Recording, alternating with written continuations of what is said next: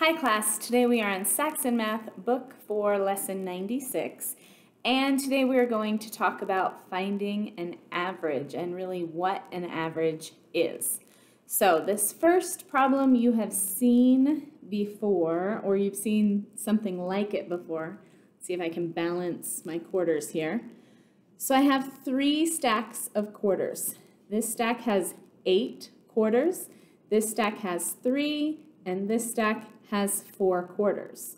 So when you've seen this type of problem before, they ask you to rearrange the quarters so that you have the same number in each stack.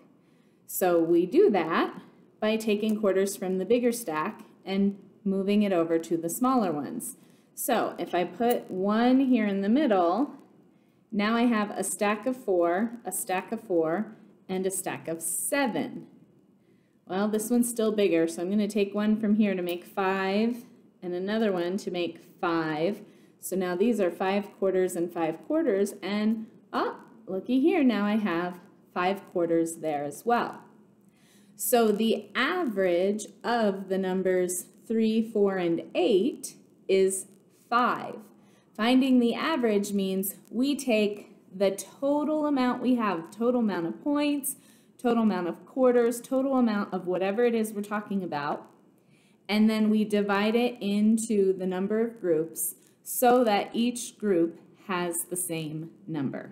So there's a 2-step process to doing that, and I'm going to show you with my quarter example.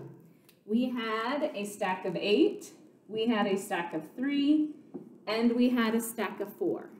So if we were going to do this without holding the quarters and without physically moving them, we would do it by adding to start with. You take all your numbers and you add them together.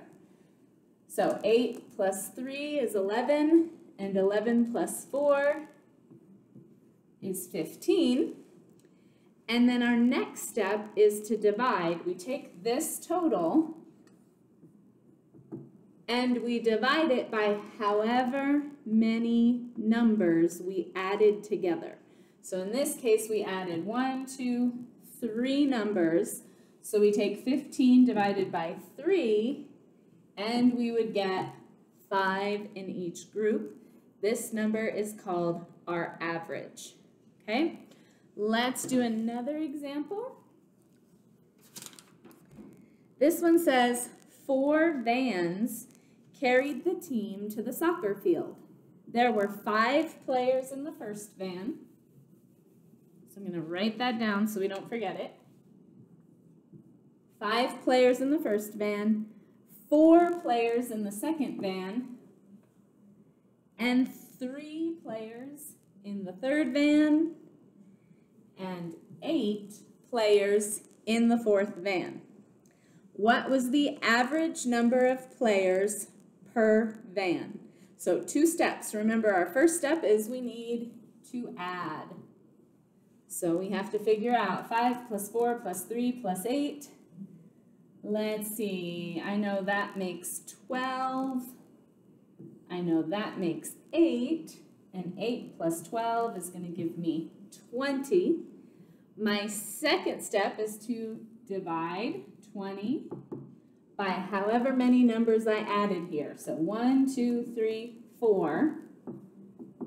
20 divided by 4, you get 5 again. This is a word problem, so we need to say 5 players.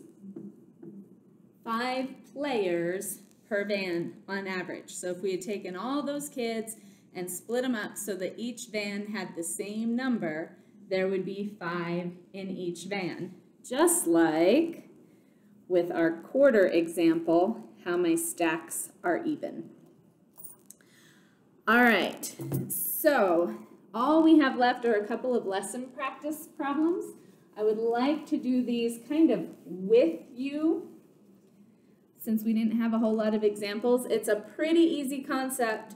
You just have to remember, add, and then even more importantly, you're dividing by whatever number of numbers you added. So don't let that sentence confuse you. Count the numbers that you added together and divide by that.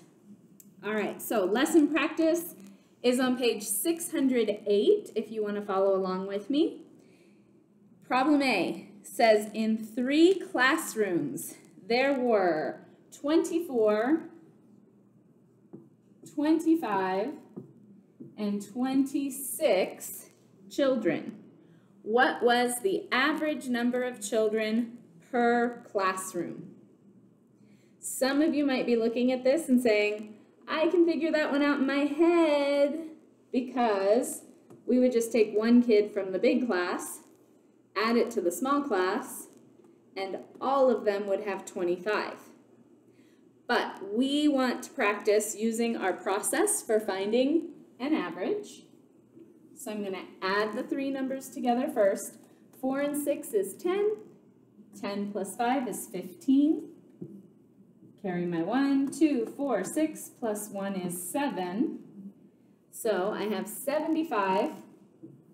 And then I need to divide by however many numbers I added, which was 3. And 75 divided by 3 is 25 students. Okay?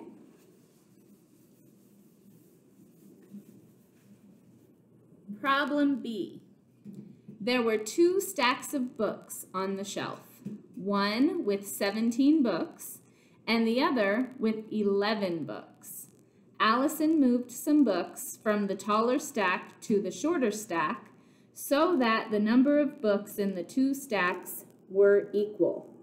When she finished, how many books were in each stack? So she had one stack with 17 books, and she had one stack with 11 books. So they don't actually ask you for the average. Let me read how they word this problem again. It says, Allison moved some books from the tall stack and added them on to the short stack so that the stacks were equal. When she finished, how many books were in each stack? They never say the word average, but an average is what they want you to find. They want you to take the total number of books. So we find that by adding our 2 numbers, 7 plus 1, 1 plus 1. So Allison has a total of 28 books, and then she takes those 28 books and splits them into 2 equal stacks. So then we need to do 28 divided by 2.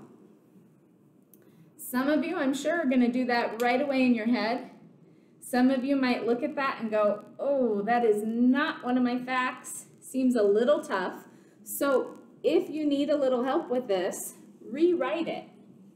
Rewrite it with the 28 inside the house so that then you can look at it 1 digit at a time. 2 goes into 2 one time, and we wouldn't have anything left over. So I could go through and drop my 8, but I don't have to. If I know I don't have anything left over, I can say 2 goes into 2 one time, and 2 goes into 8 4 times.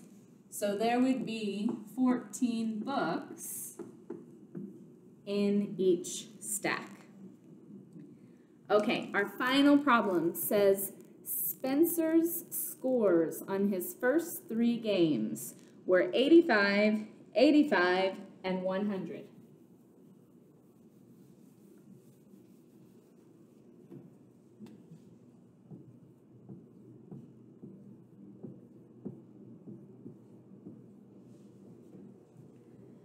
What was the average of his first 3 game scores?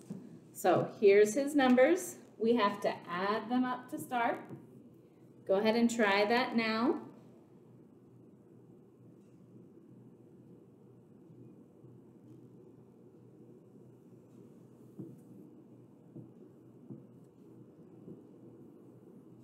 So you should have gotten 270. And then to find the average, we have to take that 270. This is kind of a big number. I'm going to put it in the house. And what am I dividing by? however many numbers you added together. So 1, 2, 3. Does 3 go into 2? No. Does 3 go into 27? Yes, evenly, 9 times.